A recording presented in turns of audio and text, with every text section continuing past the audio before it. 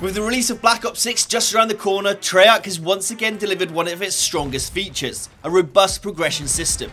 After a long break, Classic Prestige is making a return and is coming back in a big way. I'm usually very cautious when it comes to the new Call of Duty releases, especially with Black Ops 6, but this new progression system and the revamped Prestige feature may just be the most impressive one yet. At its core, the progression system remains familiar, with traditional level unlocks and a new prestige system that brings back some old favourites. You'll have the chance to display legacy prestige icons for past Call of Duty games, and the ability to unlock mastery camos in multiplayer, zombies and warzone. Plus, the long-awaited return of custom reticles is finally here, something players have missed since Modern Warfare 2019. Additionally, the game introduces mastery badges for all weapons, equipment, field upgrades and score streaks, which can be used to personalize your social profile.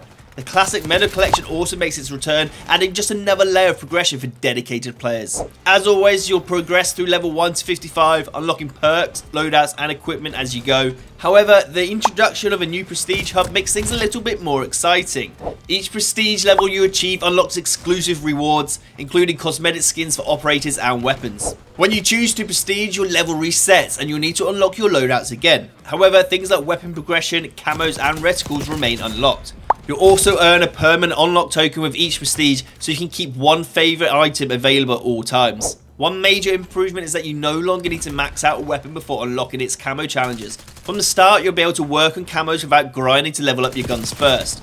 The 9 prestige tiers come with individual rewards, ranging from operator skins to animated emblems, giving the players plenty to strive for. Upon reaching Prestige Master, you unlock legacy prestige icons from previous games, allowing you to sport a Modern Warfare 2 or Black Ops 1 icon within Black Ops 6. The mastery camos in this year's installment are truly impressive, with dynamic effects that change based on how you use your weapon. Camos like Dark Ether and Dark Spine for multiplayer, or Afterlife and Nebula for zombies are designed to stand out. The Catalyst camo and Warzone follows suit, with all mastery camos reacting dynamically in-game. The reintroduction of custom reticles is a much welcomed feature. There will be 10 reticles to unlock per mode, multiplayer, zombies and Warzone, giving you options like the classic blue dot as well as new additions like purple and yellow reticles. Every piece of equipment from lethals, tacticals to weapons and score streaks also come with its own mastery badge for your profile, letting you show off your accomplishments in style. Treyarch has really delivered so far with Black Ops 6 from the start. Gobblegums are unlocked with the additional ones available as you level up. The new camo system means that even casual players won't need to sink in countless hours into leveling weapons before getting access to mastery challenges. There's something for everyone here with this year's title. Challenge specific camos, Warzone exclusive camos, multiplayer and zombie camos,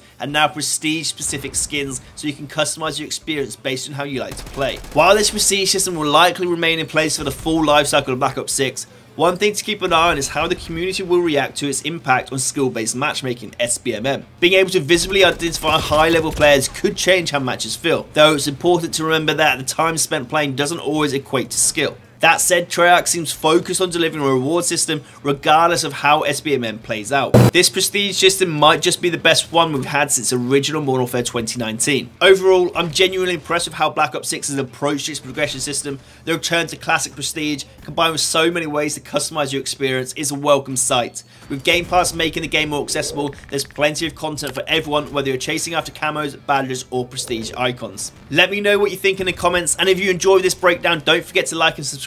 And as always, I hope you all have a wonderful day.